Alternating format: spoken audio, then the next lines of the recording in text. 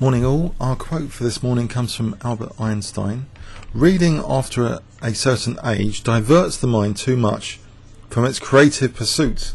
Any man who reads too much and uses his own brain too little falls into lazy habits of thinking. So how does this relate to chess? Well, maybe, in this engine era, a lot of players, instead of doing an analysis of their own games, they just read the engine analysis. Does that help our analytical skills? Are we using our brain less and less?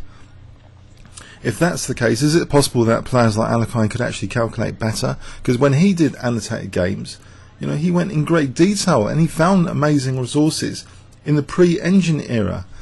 How many people are bothered to do that now? They just turn on an engine and read all the answers for where all the resources are. How would you actually find those resources yourself, though? But also, are we getting swamped in information? Do we have information overload in chess? With the internet, all the games everywhere are just being relayed in real time, or you can just find them in the week in chess. So are we using our brain too little and digesting too much, or does it actually provide the basis for creativity to know what's out there? Comments or questions on YouTube. Thanks very much.